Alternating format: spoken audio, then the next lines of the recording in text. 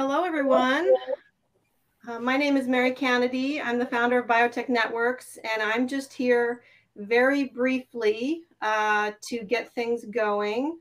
We had a little spam issue on the LinkedIn event, but we got that taken care of. So thank you all for coming on this afternoon. And so I just wanted to go through a little bit of housekeeping. So from 3 to 4, we'll have the employee resource group or the ERG panel. And then from 4 to 6, you'll have the choice of either going to ERG-themed networking sessions where you'll be able to talk about different topics. And we'll have more on that as it starts. Or you can do speed networking, and you can easily go between the two. And then if you have any questions throughout the event, on the left, you'll see a menu item that says reception, and you can get more details about everything that's going on and also see what's live. And also on the left menu, if an item has a red alert on it, then you know that that's live. And then we'll also guide you through the chat on the right. And you can actually start chatting now and say hi. There's a stage chat, and then there's an event chat. And then also, if you are at a session, there'll be a chat. But we think that the interface is pretty straightforward, so you should be able to figure it out. So I'm very happy to work with Lola Adeyemo on this event. So she organized the panel, and she is the founder and CEO of EQI Mindset. And I'll just do a little introduction of her. So she is a team optimization and employee resource group expert. And she's also a speaker focused on life sciences and biotechnology. She has an educational background in biochemistry and biotechnology. And so before she moved to full-time consulting and speaking, she spent 13 years in different roles within operations, procurement, and DEI, which is something you hear a lot today. It's diversity, equity, and inclusion within global organizations such as Thermo Fisher Scientific, Illumina, and Becton Dickinson. And I can't thank her enough. So also I'd like to thank Vertex Pharmaceuticals, which is sponsoring this event. So we're very happy to have them. I'd like to also make a shout out to Meredith Fiddler, who helped us to work with Vertex in order to get this sponsorship. And so what we did in lieu of speaker honorariums is we are donating $100 to each of the charities below. So we've got Out in Science, Technology, Engineering, and Mathematics, Smile Train, Manna to North County, San Diego, and Science Club for Girls. So thank you so much to Vertex. And so we've got here today Adila Creamy, who will be on the panel, and she will also be giving a short introduction to the diversity and inclusion programs at Vertex. And I'll also give Adila a short introduction. So she is an experienced global digital leader bridging business and technology in the pharmaceutical industry, currently focused on the commercialization of cell and gene therapies. She's also committed to growth and advancement of women in science and technology, and currently serves as the Boston co-lead for IWIL, the Vertex Women's Resource Network. So with that, let me switch over. And Adila, feel free to get started. Yeah, thank you. Thank you so much, Mary. And thanks to Biotech Networks for inviting us to join this discussion. It's a really great topic. I love speaking about the employee resource networks, and hopefully the audience will get something out of today. So I work at Vertex Pharmaceuticals, like Mary just mentioned. And if you go to the next slide, please, Mary. So if you're not familiar with us, we're a global biotechnology company, really focused on getting to the heart of diseases and rare diseases and other areas where we focus on really patient care. The patient is the center of what we do here at Vertex. And, you know, we have to, as the bullet point states, we have to, you know, stay up one night or sleep a little less or, you know, work another day, we're committed to it. We're really committed to our patients. And if you've heard of us, you know that we've really been focused on cystic fibrosis. We have a leading treatments in that disease area. And now we're expanding into cell and gene therapy, which is really exciting. We really think what's coming up is going to be a game changer for people suffering from multiple diseases. Next slide. Just some quick facts about Vertex Pharmaceuticals. It was founded in 1989, and we're headquartered in Boston, which is where I'm from. We also have an international headquarters in Paddington, in the UK. And our current CEO is Reshma Kalaramani. She has been previously our chief medical officer, and now really excited to have her as our CEO. And we are global. As you can see, we have multiple locations worldwide. Next slide. So with all the science and technology and exciting innovation at Vertex, we're really still very focused today on our Vertex culture and going forward. And we really want to be a company where talent comes from diverse, the best talent, I should say, comes from diverse backgrounds. And they want to work at Vertex because of that. You know, we really sponsor that. And we have a newly formed inclusion, diversity, and equity group that we started about a year ago. And complementary to that is our employee resource networks.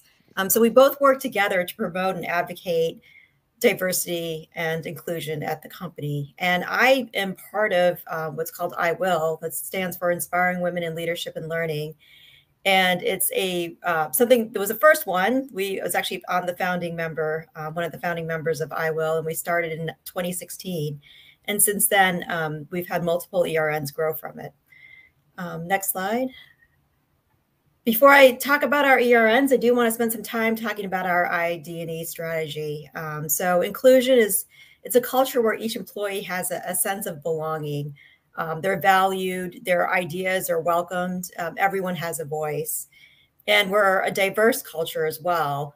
We come from many different communities, many different areas of life, but everyone's respected for, you know, who they are and where they come from. And equity, we all are also focused on equity. So we have a balanced representation and fair treatment. Everyone has equal opportunity in our company. So these are the three pillars that, you know, we support as part of the ERNs and the company as a whole. The next slide, please. So as I talked about, I'm part of I Will, and that's the Inspiring Women in Leadership and Learning. And it is created for women. We want to be the employee of choice for women, where they can, you know, achieve their potential, their fullest potential, have career satisfaction. But we also talk about allyship. You know, the programming and content we put forward is not really just for women, it's for everyone at the company. And as I said, we started in 2016. And since then, we've had other ERNs kind of inspired by us and take off, which is exciting to see. So I have some of them listed here. One is Brave. That is an ERN for our first responders and our veterans, our armed forces veterans. And we want them to feel, you know, life sciences, pharmaceutical is a great place for them to have a career. A lot of the skills and learnings they have from being in the armed services, we feel like can translate nicely into the pharmaceutical industry. So we want to attract that kind of talent. Pride, that is our LGBTQ community and their allies. And, you know, we want to definitely invite them to be part of the Vertex community, thrive here, have, you know, opportunity, leadership positions. And Vibe, which stands for Vertex Includes Boundless Ethnicities. So across the board, you know, different ethnicities and, you know, trying to drive innovation by building a globally racial and ethnically diverse community. So we are all allies to each other and very excited that we're seeing this ERN network grow at Vertex. And next slide, please. And lastly, just to mention some of the programming and content that I Will puts forward year over year.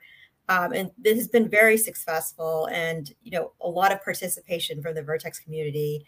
One of our big offerings is our mentoring circles. We have this every year where we have peer mentees, I should say, and two mentors that work with the circles. And it's been extremely successful and have high application numbers every year. And it's a great program at Vertex that iWill sponsors.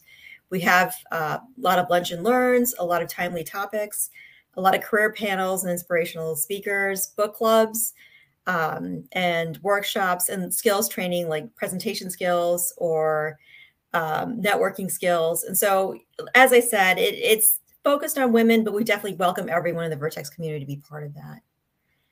And with that, I will turn it back. I believe turn it over to you, Mary. Thank you. Yeah, take it away, Lola. All right. Thank you, Adila. And thank you, everyone. Okay, now we have the screen. All right. Thank you, everyone, for being here. And thank you to Vertex and Adila for giving us that awesome introduction. I think we're going to jump right into getting to know everybody. We're grateful that San Diego Biotech Networks is putting this together. And even though in the audience we have a mix of attendees, definitely having people that are not in life science or biotech, but these the focus of the panel was getting representation from some of the leading biotech life science companies across the region, and to hear from different level of ERN engagement. So I'm going to invite everyone. First, I guess I have to introduce myself. My name is Lola, and I'm founder of EQI Mindset. Privileged to work with Mary and the San Diego Biotech Network to put this together, and especially the panel. I'm happy to be here, and I will pass the ball over to Lourdes to introduce yourself. Tell us who you are, your company, and your day job. I think that's a piece we usually miss in this conversation, but it would be nice to get to know what you do by day and your ERN role.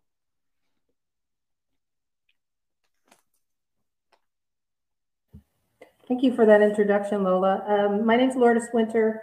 I work at Nuvasive Incorporated, headquartered here in San Diego.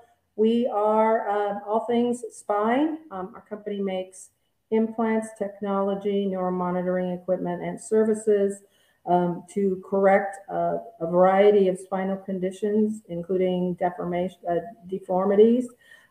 We are located around the world. We have a presence in all regions, Europe, Asia, Latin America, and in the United States, where we're headquartered. We're about $1.1 billion in revenues, and we have about 2,700 employees around the world in 40 countries. I am by day, I am a procurement specialist for our corporate procurement team, and we purchase everything that keeps our very large metaphorical plane humming. So all sorts of services and goods that don't end up in the end product used by our customers, but certainly necessary to operate the company and across the business. And I also serve as the global co-chair for our Women in Spine Women's Employee Resource Group. And I'll just give you a little bit of background. The DEI initiative at Nuvasive is very new. We hired a diversity and inclusion leader about 2 years ago. About the same time, our first ERG was born, and that was Women in Spine. So the first 2 years was really standing up that organization. A lot of focus in the first 2 years was on professional development.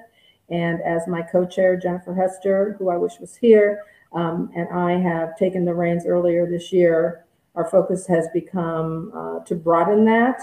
We work cohesively with the DEI organization to make sure that our initiatives meet the needs of our members and our allies, but also align very closely with the DEI initiatives of the company, which are centered on really 4 focus areas: professional development, recruitment, community, and market. So we even involve our surgeons from time to time in terms of adding equity in there are very few female spine surgeons or neurosurgeons out there. So there's a mutual benefit that happens out of that relationship. And over the last 6 months, I should say, our focus has been on, keep the programs that work in place, but then look at becoming more global, more matrixed with our partners outside of corporate and outside of the U.S.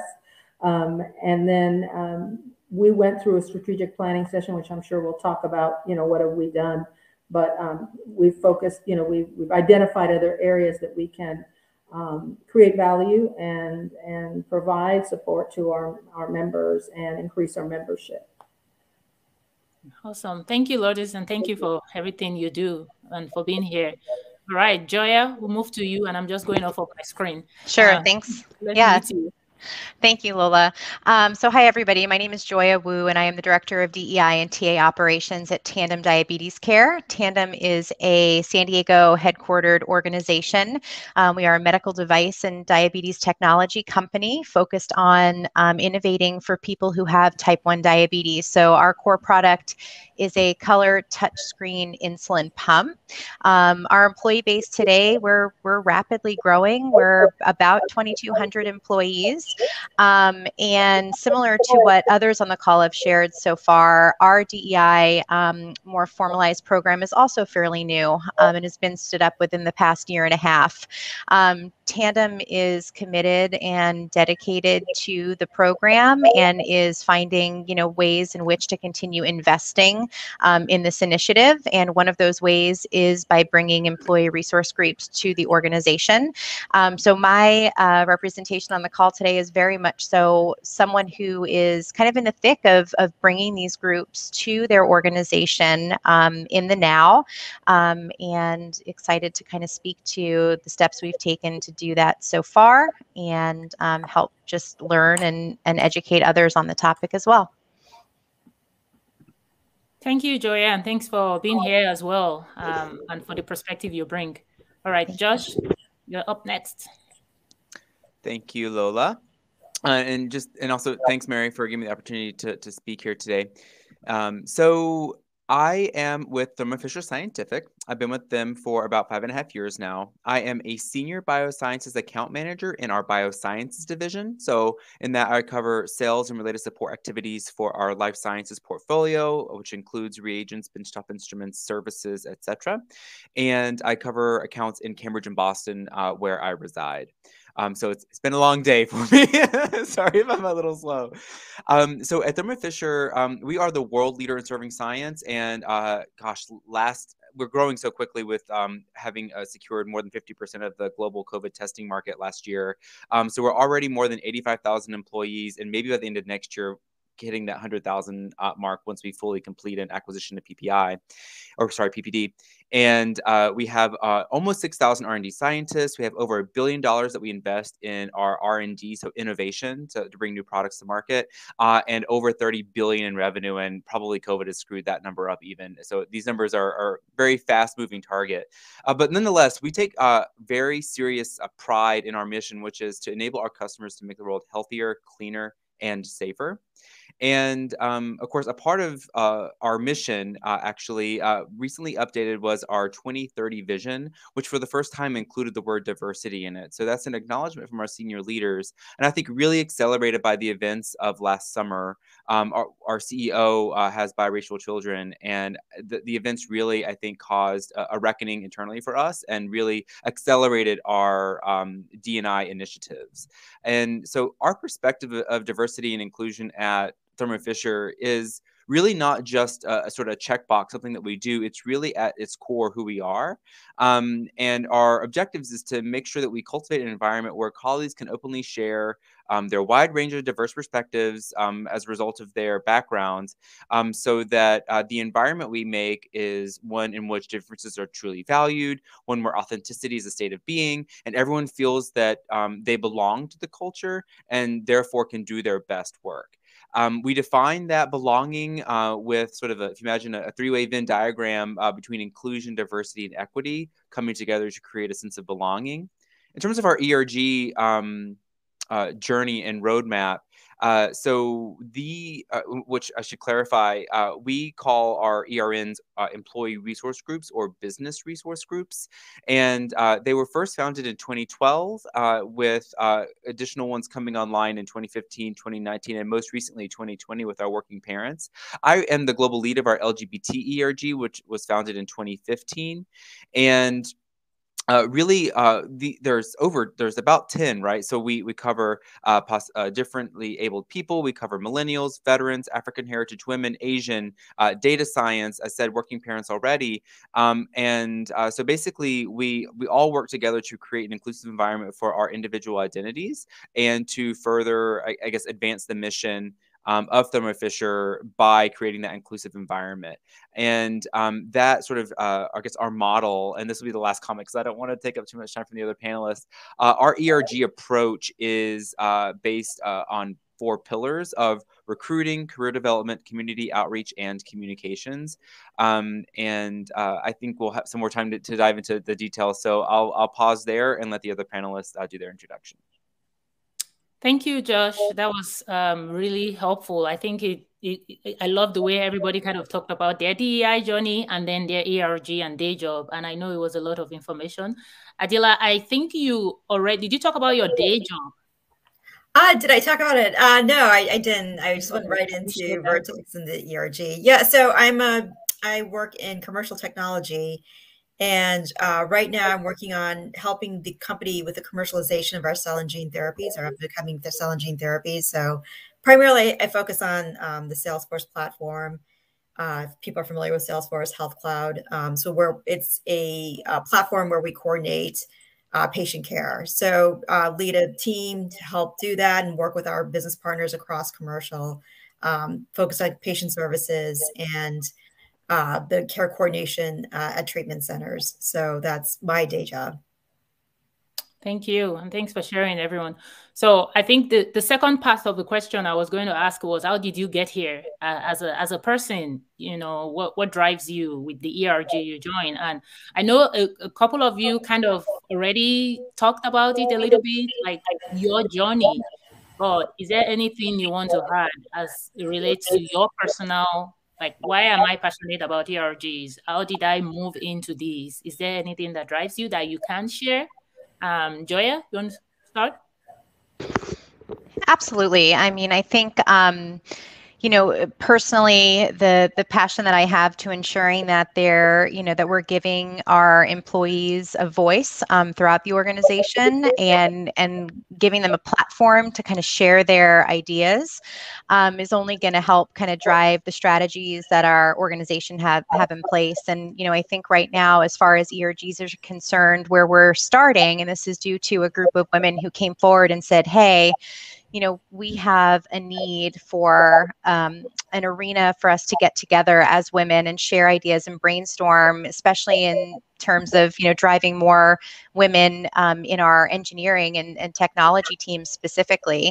And, was really excited when those women came forward with that comment, because it allowed us the opportunity to kind of propel forward in bringing this group together to really help kind of formalize what this could look like at Tandem. And as a woman myself working in, a STEM environment, although I'm not directly within a technology group, I understand and fully support their mission of driving representation, but then also utilizing these groups to just give space for the conversations, give space for connection.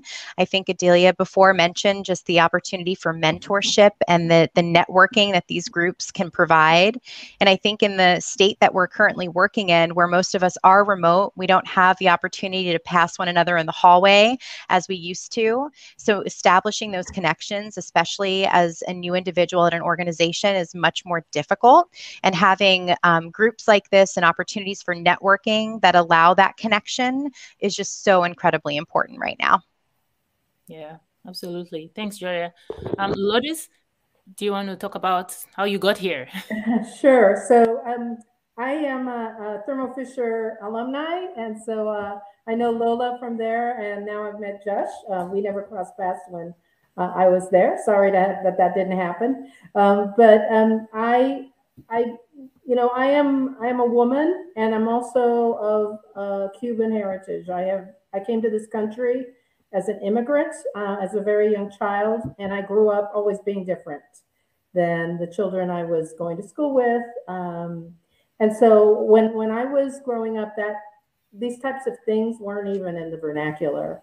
You kind of blended in, and you tried to be more like people you maybe didn't think like, eat like, talk like. And so as I've matured as a person, and as I've matured in my career, and as I've gotten kind of on, I've come over the mountain, and I'm on the other part of my career journey. I've been given opportunities to participate and maybe make that a different reality for people like me, whether they're women, or whether they're Latina, or whether they're women of color, or whether they're, any affinity group that doesn't look like what something is you think something is supposed to look like. And in today's world, I'm not sure I can define that anymore, because look at all of us here. We all represent perhaps something that historically might not have been the majority. And so I've had those opportunities. And last summer, I was listening to Josh talk about some of the events. I had the opportunity to participate in a racial equality task force, where our leadership asked our people to dig deep and come up with some recommendations on things that they could put in place right away, and over time, to change the trajectory of racial relations here at NuVasive. And so I was leading one of the work streams related to policies and programs, and we've implemented some of the recommendations. Others are still on the roadmap. Following that, there was an opportunity to step up and become the global co-chair for a Women in Spine organization. It was, I feel like this is a gift that the universe has given me, because I don't know that I'm giving these women or our members as much as they've given me. And I feel like I'm, it's a really strange dichotomy, but I feel like it's a gift that they have given me to be able to share my experience, but also to, bring them along, so that when they're sitting in when they're in this part of their life trajectory, they can look back and have a different look back perspective than perhaps someone like me might have. Not that it was negative, but if you bring the others that come behind you and try to help them make it better and make it better for them, I feel that's the best garden we can plant while we walk the earth. So that's my journey. I'm in it for another year and a half, and I'm already, I'm thrilled every time I get together with our leadership team across the world. I have met people that in a pandemic environment I would have never met, and even in my day job I would likely not have met. So just that enhancement of my orbit and their orbit of each other, and watching that manifest has been incredibly rewarding. Yeah, thank you for sharing, Lourdes. And I always like to spend time learning about people, because I understand that sometimes we just go, and we do so much. It's nice to find the person behind the mission. And sometimes we're surprised, really, because we kind of think we know somebody if they are doing ERG work, especially if you're tied to a particular ERG. So I always like to hear people's stories. Adila, do you have anything to share? Yeah, I think, I just being, my background is not just technology, it's science as well. I actually started as a scientist. I do have a master's and bachelor's in biology. And, I just remember trying to get papers published and, sending my paper out for review. And this was before, email and everything. And it would come back in an envelope addressed Mr., Adila. And, it makes you pause and think, there's a lot of unconscious bias, right? Being a woman in science, and now technology, you see a lot of that. And when I came to Vertex, it was a very, at that time was a very male dominated environment, both in science and technology and in leadership. I didn't see anyone that was a woman or even looked like me, right?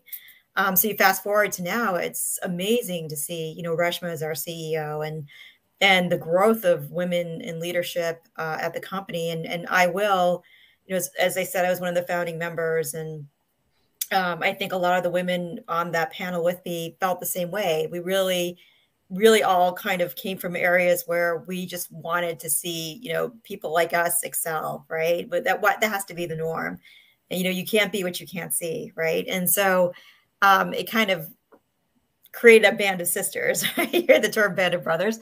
So I think it's kind of like a band of sisters, and we've always worked in supporting each other, helping other women out at the company. That mentorship program I talked about is huge. I think it's such a great success story. All the women who helped make that happen and all the women who participated in it. And that's just, I'm just very passionate about that, because I just remember some of the things I've been through, trying to, get ahead in my career and some of the unconscious bias I faced. And so I think, we've come a long way. We definitely have a longer way to go.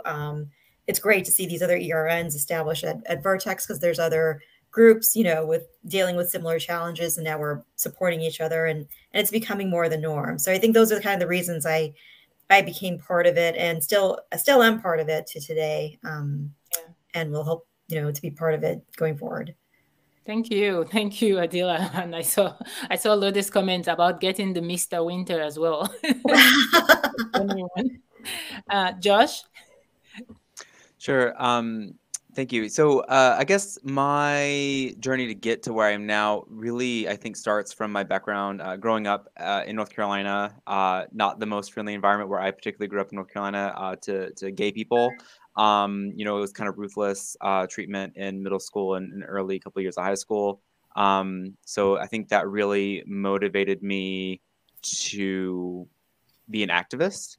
And so in undergrad in Ohio, did biochemistry there. I got involved in the LGBT group there, campaigned and all that kind of stuff for various people that were running during that time. That I graduated in 2009, if that helps you align to what president might have been running then. And then helped found a drag show, annual drag show there to raise money for HIV/AIDS. And so that's but then that was a lot of work. And I was like, I just wanted to exist. So I just went to Cornell for grad school, and kind of just laid low and participated and helped the undergrads there.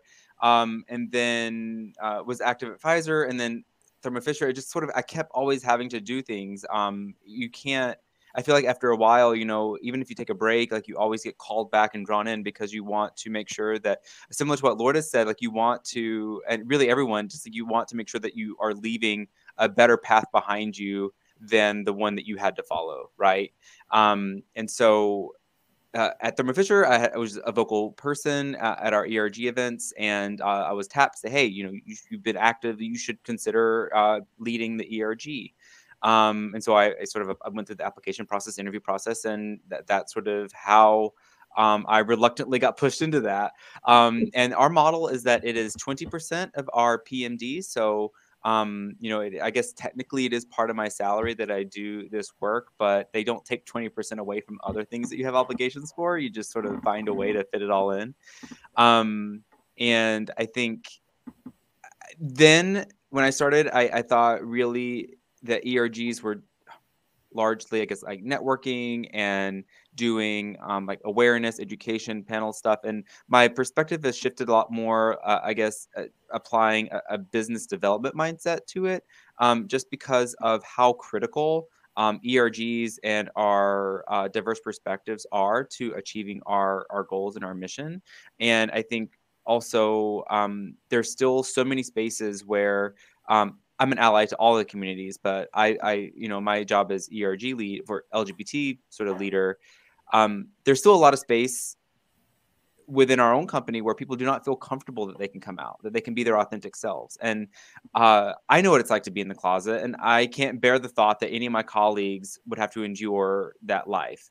And so, really trying to cultivate, really taking that sense of belonging and involvement to the core, and in every single thing that I do, in not only accomplishing, I guess, my like business function, but also in the ERG perspective and the culture aspect is like, how am I creating a space where, you know, my women colleagues have the voice that they can speak? Actually, my division, I just want to say this, and I'm going too long and I'm going to shut up in a second, but my manager, her manager, her manager, and her manager, all the way up, all women. And I think that that has played a big part in the culture that we have.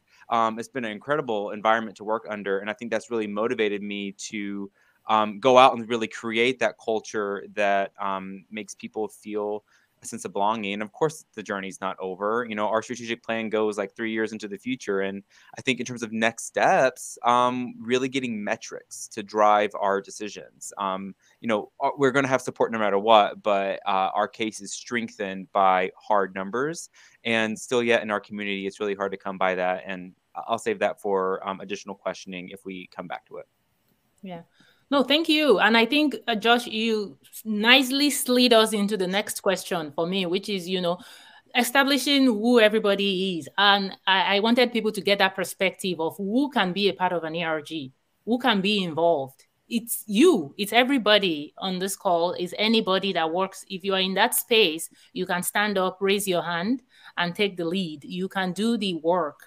So I just wanted people to get that perspective that everybody is coming from different work background, different personal background, but you are all actively doing ERG work as part of the company DEI strategy. So that's helpful. And the next question I wanted to move to is more of your ERG, and Josh touched on that a little bit, which is, you know, the last 2 years, I guess I'll count it as 2 years now because this year is almost over. Last year was the year.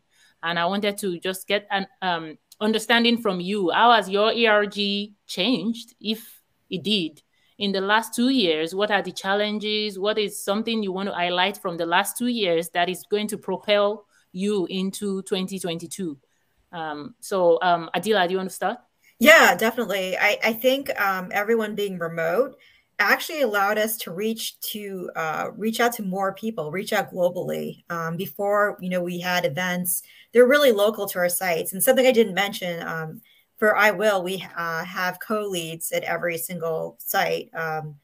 So we have one international in our Paddington office, Oxford in our research facility in Oxford, UK, San Diego, we have one. And then, you know, in Boston, I co-lead with Gina LaCorcia. And, you know, before the pandemic, we had these events, we had networking, mentoring, but they're all sort of siloed within our site. And because, you know, everyone was remote, people could access Zoom. We had events now globally, and mentoring circles opened up globally. And it really, I think it's strange. It really like kind of connected us more ever so than before. And I think that was the first year. But I would have to say, with now in the second year of the you know, the situation, I can definitely think there's Zoom fatigue. People are pretty, you know, wary of being on the screen all the time. And, you know, we're definitely still have great participation, and we have, you know, lots of excitement to still be on the ERG. But I think there's definitely a need to get back into person. And I think people are starting to crave that more and more. And we're starting to slowly come back to be on site at Vertex. So I think we have to kind of navigate both situations. You know, we want to keep that momentum going with reaching out globally, but, you know, still have those smaller types of connection type meetings. So I think it's going to definitely transform our ERNs once again. But I think that will be a welcome change. Absolutely. Yeah. Thanks, Adila. Yeah, Lourdes? Yes, I was listening to Adila speaking, and it was a little bit of deja vu. So like everyone, we had a widely scattered organization. You know, we have our corporate core team, we call it, and then we had what are called global chapters within our manufacturing site, our distribution site, our auxiliary businesses, and then our regions. And during COVID, one of the things that the prior leadership team pivoted to very quickly was a concept known as Freeform Friday. And it is really, it just took off because people were yearning for human contact, and they were yearning to have a safe space, and it became topical. We've had events, you know, surrounding racial equality. Juneteenth, we celebrated a Pride event. caretakers, people who work. We had one on working remotely. So it's either listening to a podcast or having panel speakers like similar to this to talk really openly and freely about issues that are relevant to the community that we serve. So that was really the box that we added and enhanced for 2020. In 2021, as the new team took over, we spent 4 days conducting a strategic planning session with all of the leadership team members from all of the GCLs. We did it over a course of 4 sessions. And we tried to toggle the time so that it would be time friendly to people in other regions, especially in Asia. And we came up with a strategic plan that we presented to our CEO in June of this year. So I think that was a real wonderful experience for me as a co-chair. One of the things that my other co-chair and I are looking is to have the members of the leadership team who are all, at different stages of their career, but certainly more fledgling and newer in their careers, have an opportunity to show the work they're doing in their respective areas of focus, which is L&D, marketing and communications, finance, and events. And they can show what areas that they're focusing on. And then finally, the third thing that we added, in addition to some additional programs over the ones that we were offering, is to make this more matrixed, so that if someone is doing something at a chapter in Europe and it's working very well, they should be sharing it with their fellow chapter leaders or with the corporate team to leverage that learning and to look at what went well, what could be done differently in the future. So we've got a very, almost, if you look at our matrix, it literally does look like a matrix. It's vertical lines and horizontal lines, and you see that interaction. And in practice, it has started to really bear fruit in the last several months. So I would say those are some of the key areas in which Women in Spine has expanded. I don't know if I mentioned this earlier, but we are the only ERG at NuVasive currently. There is a second ERG slated for very soon, and I know that they were interviewing for leadership roles. We do it the same way that I think Josh described, which is you apply for the role and you interview it and interview for it. So it is a competitive process, and I believe it will be focused on racial equality. But being as we're small, you will have a lot of intersections of affinity groups within the organization. And I was really interested to look at Adila's, that one column of the organization that are people of various backgrounds. I will take that back, because I wonder if that would work, because when the smaller your community of employees, it might be difficult to get subsections to get critical mass. Having said that, we have an incredible allyship that includes men, that includes all sorts of affinity groups within Women in Spine, and I would expect that would also translate into other ERGs as we expand our footprint there. Absolutely. No, thanks for sharing. And just to highlight for the audience, for anybody listening, I think it's important to understand the diversity we have here, because we have Josh talking about just the wealth of experience and the evolution of the ERGs over the last couple of years. And then Lourdes talking about having only one, Adila talking about, just medium time frame. And I'll go to Joya in a minute, but I really wanted to emphasize to the audience that when it comes to ERG, the size of your company, I wouldn't be intimidated by what it seems like a lot of people have done. I would say you need to, start from where you are. So, that's the key takeaway from all of this. There's a ton you can do, but it's a journey, it's a process. And Joya, of course, right in the midst of 2020, 2021, yes, you're launching this now. So what has the last 2 years, what have you learned, and is there any big takeaways for your 2022 plan? Sure. I mean, I think where we're at as an organization, just to kind of reiterate, is we've really been spending the past year and a half kind of defining what the DEI strategy is and how that aligns with who we are as a business. And part of that being our DEI Council being really just a huge point, a place where we go for feedback often on this topic, really kind of aligning what those pillars of the council are going to be as well. And as we're now entering into ERG formation, it's really ensuring that the individuals who are involved in these ERGs are aware of kind of those strategies and the pillars that the work that they're doing can kind of align there. And I think that's really kind of, the biggest thing to speak to right now is, there's a lot to consider when you're standing these groups up for the first time. And I think we've done a nice job of kind of getting the DEI work and the foundation prepared so that these groups can now kind of align themselves to that.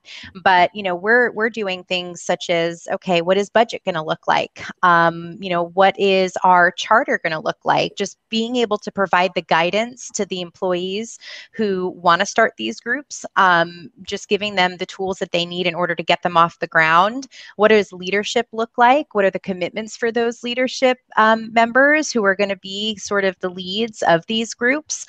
So it's really taking the time to kind of define all those things.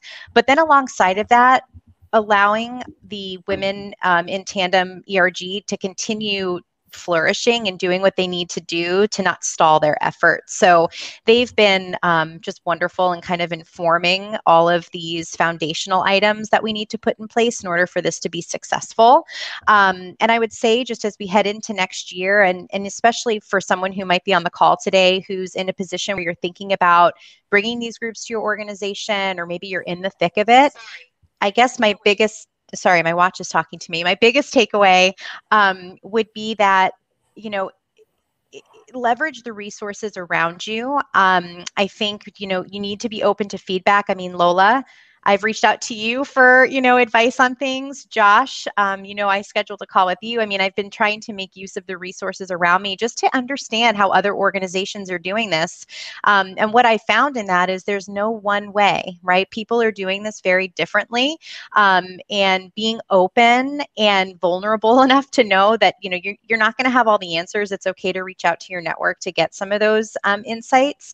And just, make sure that you're leveraging the expertise of people around you. Yeah. No, absolutely. Thanks for sharing that about your journey, especially being brand new and just all the different areas. And I think the live question that we just got is actually aligned with some of the questions we got that I pulled into the two categories that you touched on. One of them is budget. So we got some questions around budget, and the second question was around leadership and commitment. So we had people, I just kind of pulled the question into those two categories. I would like everybody to sort of address that. We had people asking about budget. What's your experience? How do you set the budget? Do you give every ERG a different budget based on the members, or do you have a set budget for your ERGs? And then the second question is around the people that are leading. So I know Josh made a comment around, he was approached and then he applied. How is your organization taking that passive or active role in getting people to actually lead?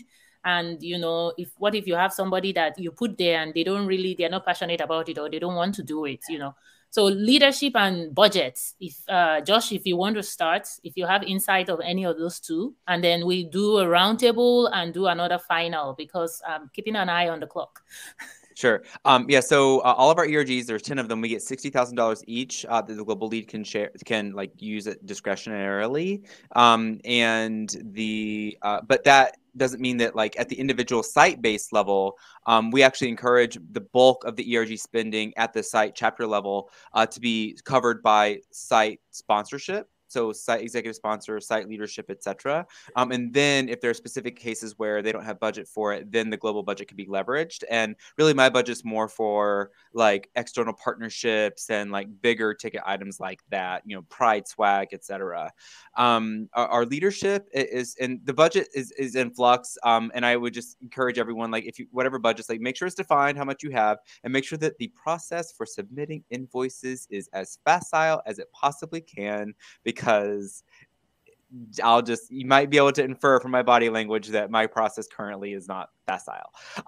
So, and then in terms of structure, we have our global leads, and each of those global leads have an executive sponsor, which is on our like senior leader. So like mine, for example, is the VP of Thermo Fisher. He reports directly to the CEO. So like there's very high level engagement and like I guess support of the ERGs. Within each of the ERGs, then we have pillar leads, and that is mirrored at the chapter level usually. And then for a bigger, more, I guess, robustly organized ERGs, like our women's ERG, which is the oldest and most high number of members, they even have like regional sub leaders. But also a lot of this structure is because of our scale, you know. So don't be overwhelmed if if you don't have 85,000 colleagues to support such an organization.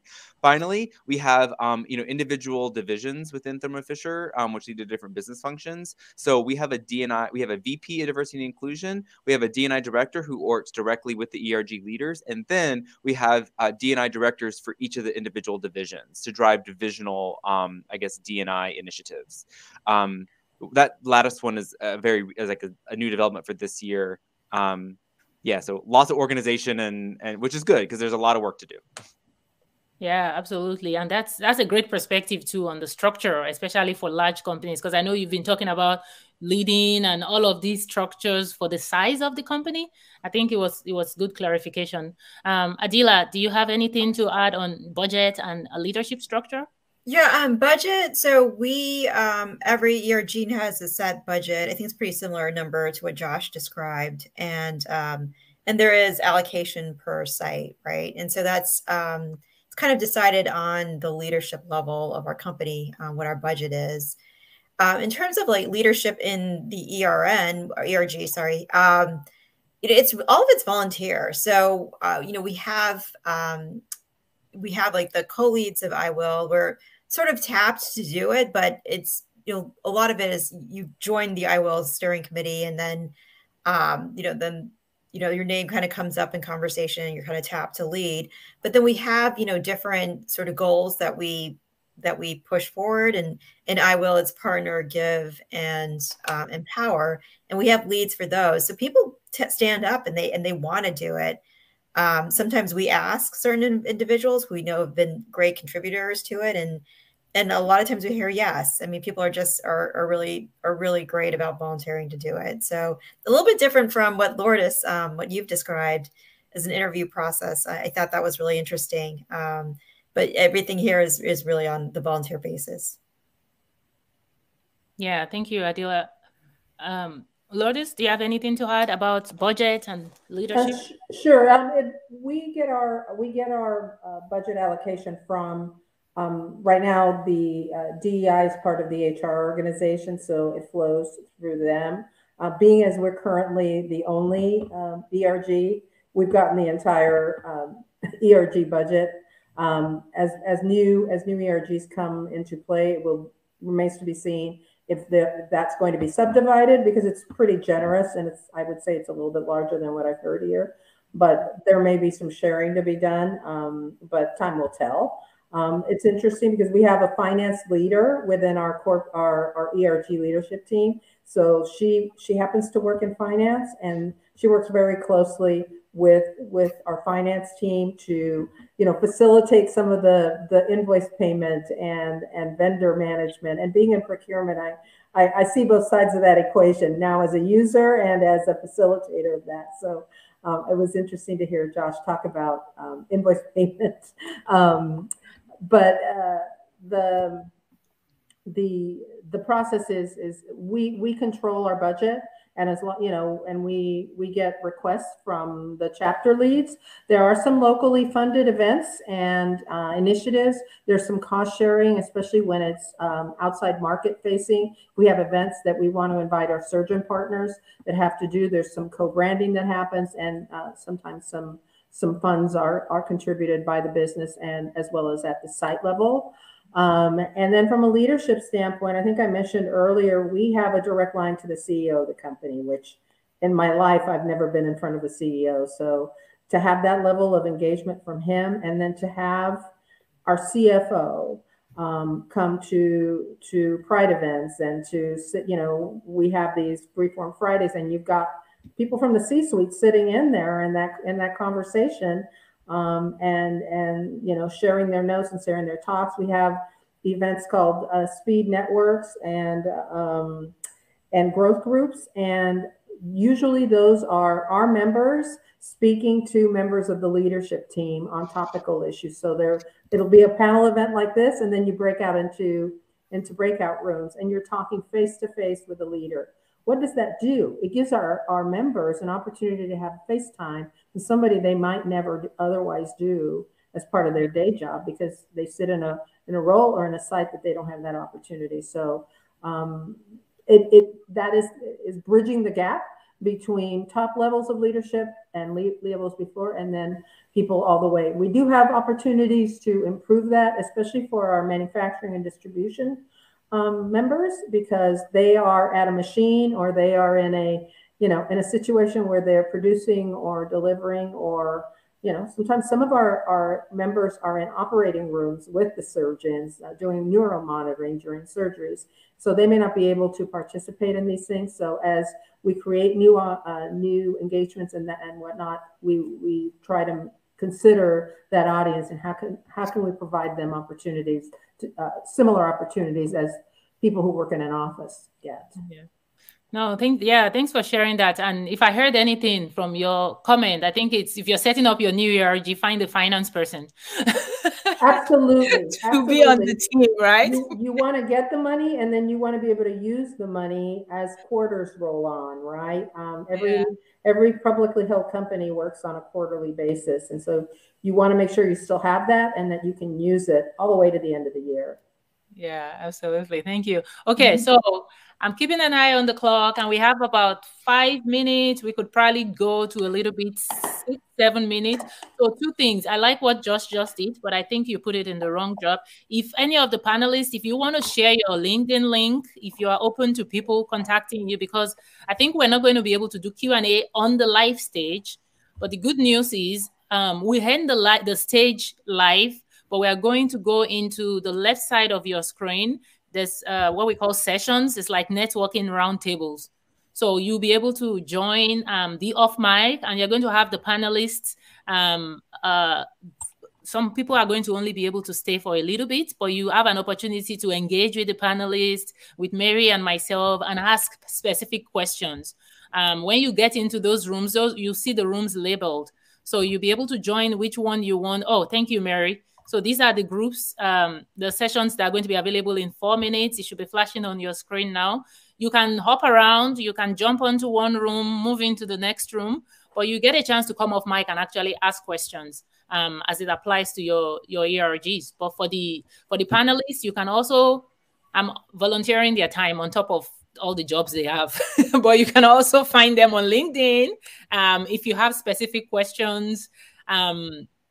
I know people hit me up on LinkedIn all the time, but it's usually better if you have a clear question to ask it up front. Not necessarily just asking to meet, but asking clear questions that they can help you answer. So thank you all for being here today. But before we wrap up, I think I will give everybody a chance to sort of, based on your ERG experience, based on where you are with your company right now, for anybody in the audience that is thinking about starting an ERG, if your company doesn't have an ERG, you're thinking about starting, if you have an ERG, you haven't joined, depending on where you are on your journey, if I could just go around the room and have you share some advice for them from your perspective and your ERG experience. So I will start with you, Joya. I guess I'll just reiterate what I said earlier. What I have found most valuable throughout this entire experience so far has been kind of leveraging the resources and just the wealth of knowledge around me, the people who, have various levels of experience in these groups, who've done it before, who can help kind of inform, the way in which we're moving forward. And again, everybody's experience is going to look a little bit different. And ultimately, at the end of the day, you're going to have to determine the best fit for your own organization. But that would be my biggest tip. Thank you, Joya. Josh? Oh gosh, I think my parting wisdom would be to to get engagement and support from your leaders. You really need them to help drive your strategy. And once you secure that, then you need to go and get support from all the other people that you can. Don't try and do everything yourself. You need to influence others to help achieve your mission. So don't do it all. You'll run yourself ragged. I'm already ragged. Get other people to help you achieve your goals. Thank you, Josh. Adila. Yeah, I think that's really great advice, Josh, and definitely get sponsors. And one thing I didn't mention is that we have 2 great sponsors. One sitting on the executive committee of our company, and one is the head of research. So it's really great to have both of them, and we get a lot of benefit from that. And also advice, just enjoy the camaraderie and the networking that you get out of it. I think there's a lot of great initiatives you can push forward and push through, but it's really the connections you make and make the most of that. I think that's it's great to get that support as you're growing your career. So those are my 2 pieces of advice. Thank you, Adila. And Lourdes? Yes, echo both Josh and Adila. I would, one of the things I was lucky to receive as I took this role was we have what is going to be morphed into a diversity council. So it's formed of business leaders from the upper levels of the organization, not just the C-suite, to whom we report what we're doing. So they're hearing from us, and they're also getting feedback from us. So I think that's one way of getting sponsorship. And then keep telling your story. Tell it to your members, tell it to the people that make decisions in the company, and show, you want to show what you're doing for the people, but at the same time, in terms of an employer brand proposition for people are going to want to come and work at a place that has people that look like them, that are like them. And so to the extent that you can publish that in the outside world, be it through your social networks or using your company's communication channels. We have a member on our leadership team who's our Marcom expert, and she does that. She works with the branding team to get that story out. So that is another way to be successful, is to continue to tell your story, because you're doing good work and you want people to know about that. That attracts new members, attracts new people to your company, and it brings in new ideas and perspectives. And since this is all about diversity and bringing those perspectives in, what better way to cast a wider net? Yeah. No, thank you. Thank you so much to every one of you. It's been so amazing to hear you all talk. I'm glad, we have people and we captured these. I look forward to just some of your insights, to helping to share it. So one thing, I shared the link on the chat. I lead a group called Cross Company ERG on LinkedIn, and we meet first Friday of every month at 10 a.m. to 11 a.m. PST. So if you want to join the LinkedIn group or join the call, it's sort of like a ERG for ERGs. It's a community for ERG members, leaders, advocates. Every month we have a theme, but it's basically a space for you to come meet other ERG members, ask your questions. It's actually tomorrow, because tomorrow is the first Friday of the month, and our theme for tomorrow is going to be around ERG strategic planning.